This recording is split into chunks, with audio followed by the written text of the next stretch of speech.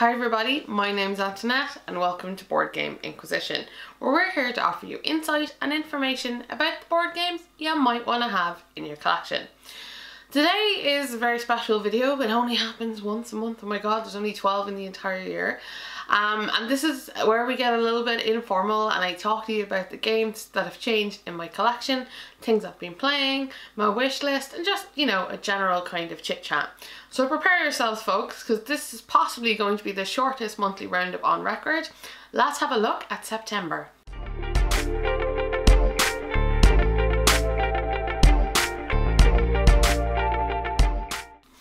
I'm not going to lie to you folks, normally the monthly roundup is my favourite video to make in the month. I love being able to talk about my board games in a really casual way, and I love being able to interact with you all and hear what you've been up to, but I'm just so sick and exhausted that I'm sorry for the quality of this video and the quality of me, but it's important to me that I keep making things and that I don't fall behind on my deadlines, and hence so we're going to have this very short monthly roundup. And it's also super short for lots of reasons, because September has been a funny old month. I don't know what it is. I think it's mostly to do with the fact that I'm preparing to go to Essen at the end of the month, and I've had a lot of work to do to get everything done, and then having to play board games when you're not really feeling it or you're not feeling well is a horrible thing. You know, forcing yourself when you don't feel like it really burns you out, and it seems to burn me out doubly. And I've found that the more I've had to force myself to get things done or to get things finished, the sicker I've gotten. And I don't just mean kind of mentally sick or exhausted, that I'm somehow managed to make myself physically sick too. So I have a bit of a cold, so you're gonna have to endure just like I am. So I'm gonna jump straight into the games I've acquired this month, and this is not a big list because I'm going to Essen. So, you know, you kind of want to save money and buy board games there. It'd be kind of a shame if you didn't, wouldn't it? If you're buying games all the way up to Essen. So today we're checking out my phone for my list of games because they are so tiny. I thought it was terrible to waste paper. But I hope your month has been going better than mine. Like, on a whole, September's not been terribly bad. It's just I've not been great, and having to work or to kind of create things when it's difficult for you, it makes it super hard. I think you guys know what I'm on about. So the first game that came this month, if I was to do this in order, we'll do it in order. There's only 3 games we purchased. So the first one is called Spell Swords Olympus. I hope I have that name right, because I keep calling it Spell Swords. No, it is in fact Spell Swords. I had to check. It's a tiny box game, so it's down here. Keep my tiny box games. Oh, actually, it's most of it's off screen. Big games, small games. So Spell Swords Olympus is from Level 99 Games, and it's a tiny game. And out of interest, it costs like £6 to buy it. So there you go. But Level 99 Games are a company whose games I've really liked. They're generally really complicated things. They're very grandiose, but they're usually quite fun once you get over that learning bridge. So they make things like BattleCon, which I really like, which is a 2-player dueling fighting game. Still waiting on that Kickstarter, and I back very few Kickstarters, so I'm always really disappointed when they're not here yet. And they also make Millennium Blades, another kind of crazy card game where you pretend that you're a CCG player. So I was expecting something kind of spectacular out of this. So Spell Swords Olympus is a card game, and it's very reminiscent of one I played when I was growing up. So anybody familiar with the Final Fantasy video game series may remember that there is a card game in Final Fantasy 8 and both in 9. And this game is super reminiscent of the one of Final Fantasy 8, and I kind of loved it, and I played that game to death. So to see the kind of like real world implementations is really exciting for me. Okay, so what's it actually about? Well, the game is basically you have a handful of cards, and each of them has a number on each side of the card. And the aim of the game is to place your cards down in a 5x5 grid and flip your opponent's cards. And you do this by having a higher number, so a 6 will flip a 5. And you can place them whatever side way down you want. They all have abilities. You play over 2 rounds, and you score at the end of each round for the most points you have by flipping as many of your colour in particular rows. It's actually really simple. The game is really quick to play and really fun. It doesn't kind of It doesn't have all of that difficulty that other level 99 games, and it was really, really, really fun to play. It's very quick as well. So I've had a lot of fun playing that, and it might be because normally in these head-to-head card games I'm not the victor, but this one I feel like I've been preparing my whole life for this battle. So I'm really happy that I get to have I don't know, I get to be in there, and I and I get to enjoy it as well. So that's Cell Swords Olympus. Really, really, really good stuff. Okay, the second part of the rest of the shopping. This is kind of funny because accidentally over the end of last month and the start of this month, we acquired a lot of games by Stefan Feld. So we fondly named this month Feld-Tember. So you may know at the end of last month that I acquired Trajan and I acquired Oracle of Delphi, and they were both great Stefan Feld games. And I acquired 2 more. Actually, I didn't tell you about Oracle of Delphi, I told you about Merlin. You know when the month just blends into the end of the other and you're like, have I got to this one yet? Was this last month, this month? So I'll talk about Oracle of Delphi because I keep mentioning it. So Oracle of Delphi is one of the ones I've managed to play so far from Stefan Feld. And there's something about saying his game that like evokes him, you know, it's like you get a feeling for what type of game it is by saying his name. So Oracle of Delphi is a race game, to put it very simply, and it's a game in which the gods have given you missions and quests that you must complete, and when you've completed them you must return to the gods and you be declared the victor. Most of these things are kind of set collection, and the game kind of focuses around this really weird way of connecting colours. So if you want to do the yellow thing, you have to go to the yellow tile to be able to do it. When you set it up, it's very, very elaborate. Like, there's a lot to it, but it's really, really fun to play. Of course, you've got a cool player board as well where you can earn extra god powers. And to be on a whole, actually, it was a lot of fun because race games, I don't know, because there's always going to be just, you know, one victor. And I know that's true when you play other games, but with race games, it's very obvious who's winning, or if you're really, really far behind, and it's very kind of detrimental maybe to how you play your game. This one, it didn't feel like anyone was overly ahead for some time, and I quite liked that, and that the person ahead could fall into difficulties, so there was always a way to catch up. So Oracle of Delphi, particularly like that one. And the other one I've acquired is Carpe Diem, which was Feld's game from Essen last year. I know nothing about it other than it's got 40 million punch boards. And I know that sounds really pathetic, but it was on sale on Amazon for a really cheap price. We've been enjoying all of these Feld games a lot. So other than that, I don't really know what it's about. Seizing the day, I guess, that's what the title means. But yeah, it looks like any typical Feld game, and I'm quite excited to try it out. I think, as I've said before, I don't get a lot of opportunities to try other people's games, so when I want to try a game out, it usually means I have to end up buying it, or trading for it. And then trading it on afterwards if it doesn't work out. And I'm quite happy with that system as it goes, which is why I'm always looking for bargains and things like that of games that I've been meaning to try. So Carpe Diem falls into that list. Has anybody actually played it before? What did you think of it? I'd love a little bit of insight maybe before I get to it. So I've not really got to play a lot of the new games that I've bought because I've been rather busy with review copies. This is both an amazing boon and a kind of slightly to my detriment, because when you don't feel like playing games, it's very hard to do it. So I've new games that I've still not gotten to yet that are my old ones, but here's what arrives this month, and it's been kind of epic. There's no other way of putting this, and it's kept me incredibly busy. So the first thing that showed up this month for reviews was Black Orchestra from Starling Games. Now, Black Orchestra has one of the most interesting themes I've come across in a long time. It's a cooperative game where you and your friends are teaming up to kill Hitler. Like, wow. And so the game kind of takes place over a variety of years in Nazi Germany. And you and your co-conspirators are trying to get plots in place to take Hitler down.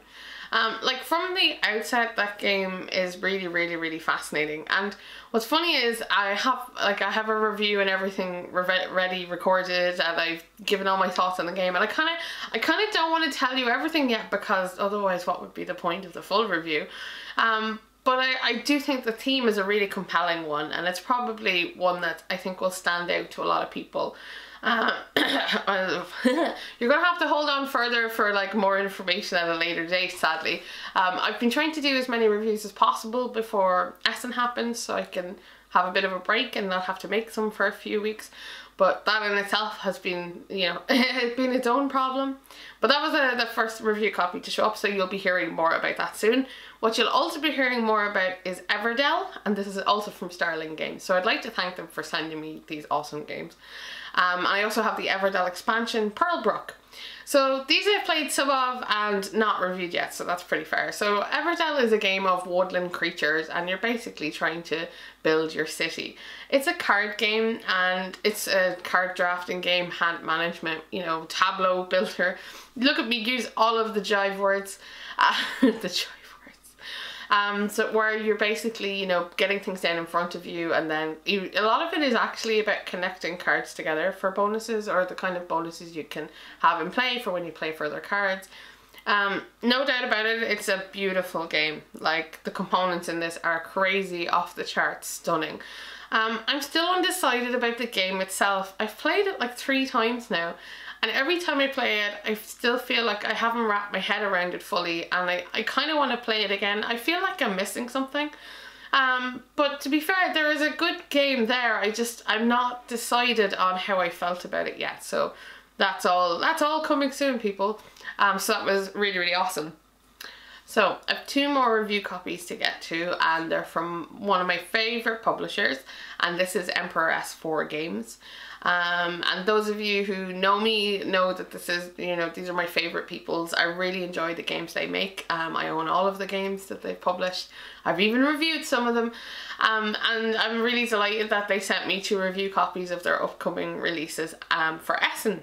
And God, I was so excited. I'm sorry, I sound so fatigued, and it probably is because I am, and this is a lot of hard work right now. And it shouldn't be hard because this is the fun stuff. But I'm going to try and not use the word shouldn't, and just go with it. So I'll start with the game I'm least certain about. And these 2 reviews will be released before Essen because it's important that that happens. And so I'll talk about Jigwan, the Eastern Mechanist.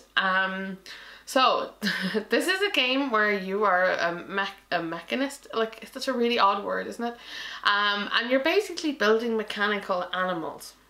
It's a really interesting theme. And the game basically works about you acquiring cogs or pieces to build your machines with that have to be kind of matching colors to the machines, and matching numbers. And you, like, if I were trying to explain it all, we'd be here all day. It's got a lot going for it. It's really, really interesting. I think the scoring mechanisms are a little weird, and I'm still deciding how entirely I feel about it. Because normally when I play the Emperor S4 games, I know pretty fast that this is kind of for me, or I'm interested. This one's a little bit different, and I think a lot of it is down to its rulebook. It has a pretty crippling rulebook, which is terrible because I really thought Emperor S4 were getting better at rulebooks. This isn't the first bad rulebook that they've made, sadly, but I think that's the difficulty in translating a game from one language into another. Because a lot of the rulebook's issues are, what does this mean, or what is this referring to, or that there's some specifics just aren't given, and that's difficult for you as a player to try and decipher if you're playing the game correctly or not. You know, is this really how things work? And I think it takes away from a lot of the fun element. So yeah, bad rulebooks I think are really terrible for good games, and even for bad games, because they're the first thing you see. You know, this is your introduction to the game, and trying to get past a difficult rulebook, I think ruins a lot of the fun you might have had with the game initially. So there's the question for you, actually. What's the worst rulebook you've come across, and what made it so terrible? And did you continue to persist and try and play the game regardless? So the second game that came for review from Emperor S4 is something I'm far more certain and happy about, and this is Trial of the Temples. I hope I have that right, because they also released a game called Mystery of the Temples. They're not to be confused with each other. They're very different games. And Trial of the Temples is a game in which you are an archmage, and once a year the archmages gather together to battle in competition to determine who is the victor. Yeah, I know, it sounds fairly generic, but how they do it is very unique. This game is stunning, absolutely freaking gorgeous. I've posted some pictures of it a few places, and it is stellar. The center of this board is a circle, and they're like the trials where you want to go up the track to get the victory, and around it are set 12 temples, and they are gorgeous. And not only are they gorgeous, but they have a day and a night side, and they alternate as you play. And it's full of like beautiful colored crystals, some lovely colored cubes. Everything about that game is gorgeous, and it's a really fun one to play as well. So there'll be a full review coming for both of these within the next week or two, very, very soon. And I hope you look forward to seeing them as much as I had fun making them. Sometimes I forget, especially when I'm not feeling well, that I'm so privileged to be able to create reviews for you guys, and to have people kind of listen to my opinions on board games. Being able to talk about them is really like the highlight of my life, and I'm not kidding at all when I say that board games are really important to me, and sharing them with people is, don't want to say it's my purpose because that's just weird, but I feel like this is my spot, that this is where I'm kind of meant to be. So yeah, so it's been a fun month because I've basically been playing review copies because I need to get reviews done. Normally I get to take a bit of time, I get to play a game, I'll take a break, I'll play it some more. I like to let games sit and stew with me so I can kind of formulate my opinions about them, and having to do them in a particular time frame, not necessarily difficult for me, but it's different, and so, you know, these have been more intense than normal, but that doesn't, you know, detract from what I think about them or how I played them or anything like that. It's just different, so that's all the excitement in that. So have you guys bought any new games this last month? You know, what did September bring for you? I think September is normally like an expensive month for people, especially if you have families or kids going back to school and stuff like that. You know, actually, did you even take out any games you hadn't played in a long time? Because you don't always have to buy new games to enjoy games that you'd kind of forgotten about that you had, right? Have you gotten to anything on your, I hate that, shelf of shame, you know, your unrecognized potential pile, that kind of thing? Let me know if there's anything that basically you've discovered this month.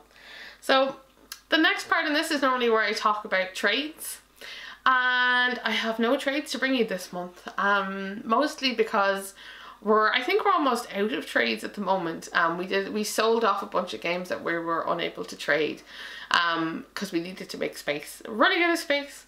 I never thought I'd say that I had so many games I was running out of space. And I can't buy any more shelves because buying shelves means going to Dublin, and that's a good bit further away than I'd like to go just yet. So yeah, no trades. I do miss trades. I think trades are like my favorite. But I did have something interesting happen to me, which is a friend of mine asked to borrow some of my board games, and I loaned them out to her. And I was wondering, how do you guys feel about loaning out your board games? Is it something you do willingly? Like, would you ever temporarily trade with somebody?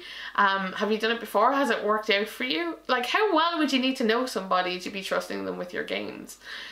For me, my person's incredibly trustworthy, but also they're games I wouldn't have played all that often anyway, so I'm quite happy to loan them out. And also I think it encourages more people to play more games. So since I've loaned this person 2 board games of mine, they've in fact bought 2 board games, which I thought was kind of rather cute and adorable. And the best part about it was that they called me. Yeah, my best friend rang me up and was like, we're buying board games, tell me, what do you think of this one? Will we like this? That's a really nice moment, isn't it? When people ask you, you know, for recommendations. And more importantly, when the recommendation goes down well. So I recommended Potion Explosion, and apparently it's gone down really good. And that's just a great feeling. So have you had that happen before, where someone asked you about a particular game or you recommended one for them and they really, really loved it? Because that sometimes is a really difficult thing to do, especially when you're not familiar with someone's collection. You're like, what are you missing? Do you really need another tile-laying game or whatnot? So yeah, so I'm quite happy to loan out games, to be fair. I think I've got good quality friends that I would trust to return my games to me, to be very fair. So yeah, I wonder, would you do the same, or are you kind of more protective of your games? So that's my question, instead of asking about trades. So Okay, so next portion. This is the talk about games I've been playing. And to be fair, I've kind of pretty much entirely talked about all of the games I've been playing. Because the problem with this kind of burnout thing is that I don't really feel like playing games a whole lot right now. And yet I still kind of have to. So I've been trying my best to like keep everything simple.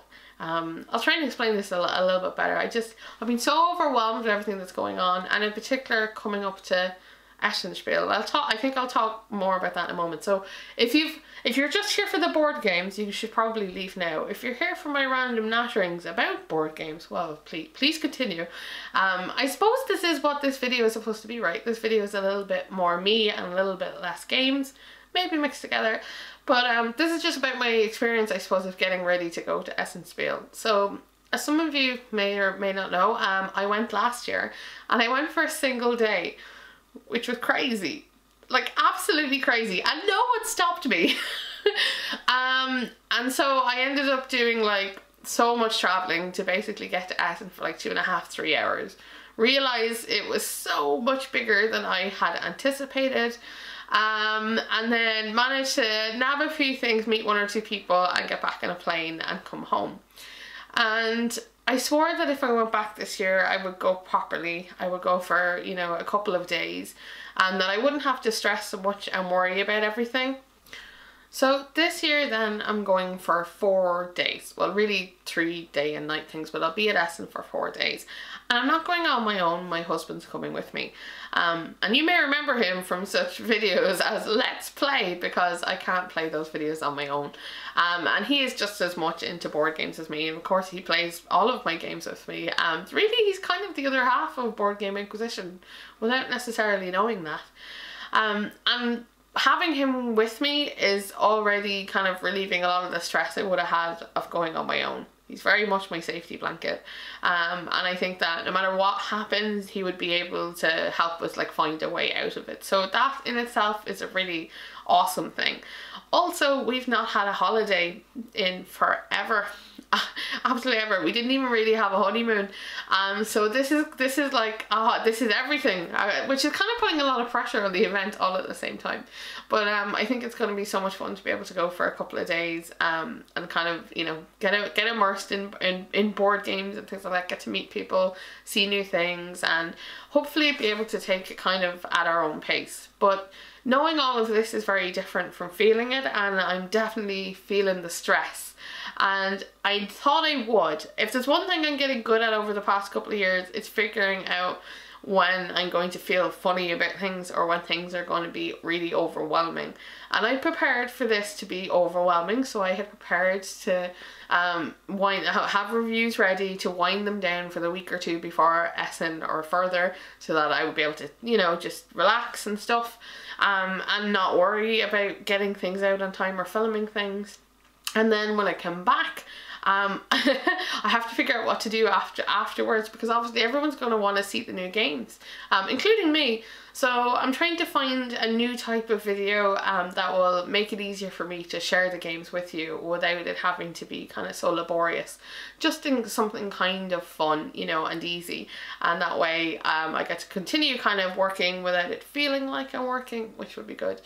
But my main problem is just that I had a bit of a setback, and it's kind of branched into Essen worry, and as such I've had no break from kind of feeling crappy for quite a bit, and now it's developed into the fact that I can magically make myself sick if I'm stressed enough. So, and this all goes well with, you know, having deadlines and things you need to do, and worries and whatnot. And of course, I haven't said this enough, I'm really excited that I'm getting to go to Essen. This is a really, really big deal. I can't help sometimes how I react to things. And this is just how I go and how I have to get used to it. So what I've been doing is kind of making my world as small as possible, so that I have kind of the least demands upon me as possible. And that's a really difficult thing to do, and it's also very difficult to have to limit yourself and to admit to yourself that you can't do everything you'd like to do. and to have to, you know, make your world smaller like that, it's a tough one.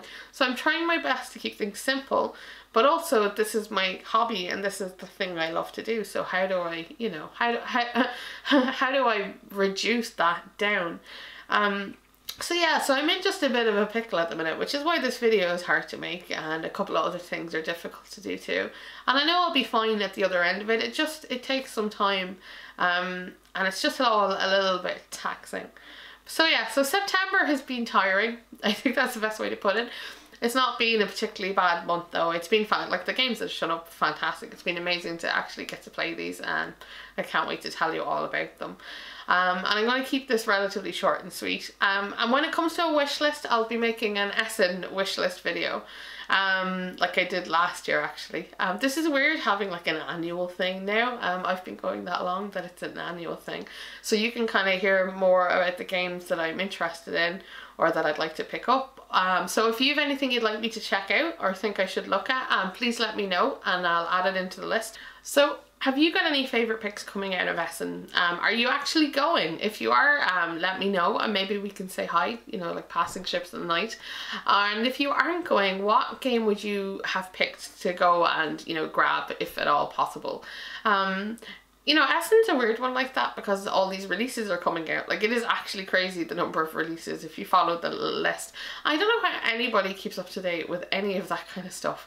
But if you do, I'd like to know what's caught your eye or what you're interested in, or if there's something I should be going to look at while I'm there, and I can maybe bring back information. I'm hoping to make some videos while I am there. I'm bringing my camera equipment. I've ordered extra batteries. So I'm going to do my best to try and convey to you, you know, what the fair is like. So I'd love to know kind of what you'd like to know about, what you'd like to hear about, what you'd like to see perhaps. Like, is there a particular style of kind of con videos that you particularly enjoy or are good? It's something I've not done before, you know, and I've watched some other people's ones and I'm like, how do they hold their camera so steady? I don't know, my camera's a bit big for that. So I'll do my best, and yeah, I guess, you know what guys, the next time I do my monthly roundup, I'll be just back. Be like the Wednesday afterwards. This should be out, so that should be time. The next video will be the bumper one, I assume, which is why this one is so slight. But yeah, all good. So yeah, the end of September, hurrah! I hope yours has been better than mine. Let me know how you've been getting on or what you've been up to, what games you've been playing, you know, the kind of usual stuff. I really love hearing from you guys. I really appreciate it when you take the time to write, because I know that's not something everybody has time to do all the time, and there are a couple of you who always leave comments, and I appreciate it so much. And even and of course watching is brilliant too, but it's lovely to hear from you, to know you're real people and what you're doing out there. So I'm sorry this was so sappy and I should wrap it up now, so I will. So until next time, I'll be here playing games, asking questions and panicking about Essenspiel. Take care everybody, bye bye.